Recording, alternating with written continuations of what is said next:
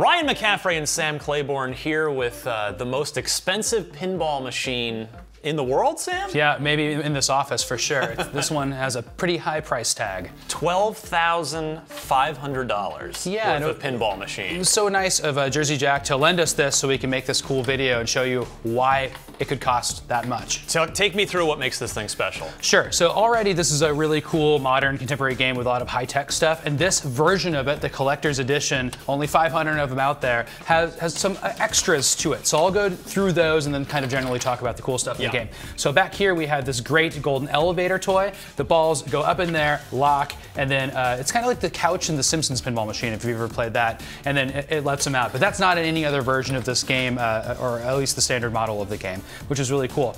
There's some other cool toys in here. There's two screens. I'll talk about this one in a bit. Yeah. But this smaller screen here is used to give you game rules and stuff like that, like on the fly, so you don't have to look up as high maybe. But also, this Oompa Loompa camera here takes your picture and fashions it into the game in several ways, and it can appear on the screens, which is really cute.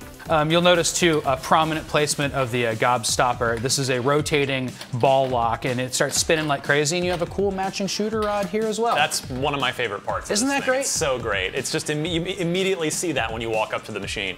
Yes. So a lot of things you're going to be shooting in this game are ramps. We love ramps in modern pinball machines, and these are special in this game, and so you can see that they match the side armor. Like there's this great custom a ruby red kind of tint to everything, every piece of metal in the game, and that's exclusive to this collector's edition, which is really cool. Yeah.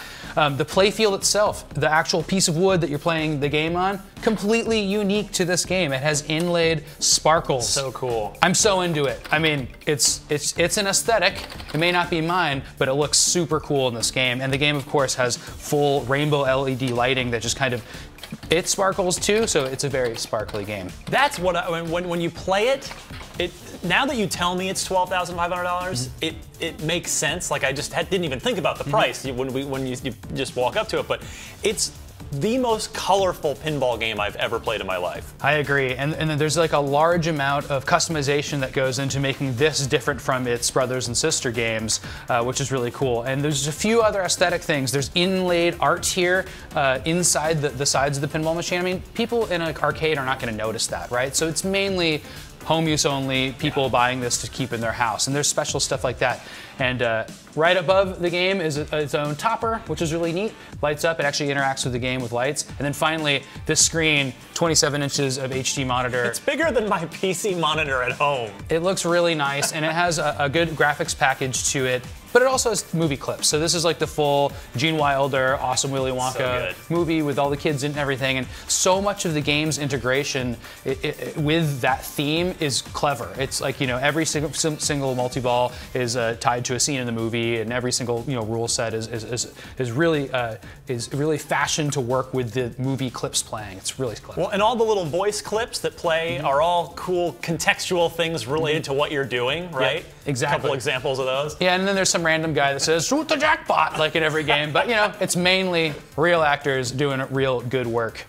I think that's all I have to talk about of this amazing, cool, high-end machine. Plus the signatures of the creators there on that plate. That's cool. It's an honor. Jersey Jack and team, I think, hit it out of the park with this one. Yeah, this is just a phenomenal pinball machine. I'm so grateful to have gotten to play it.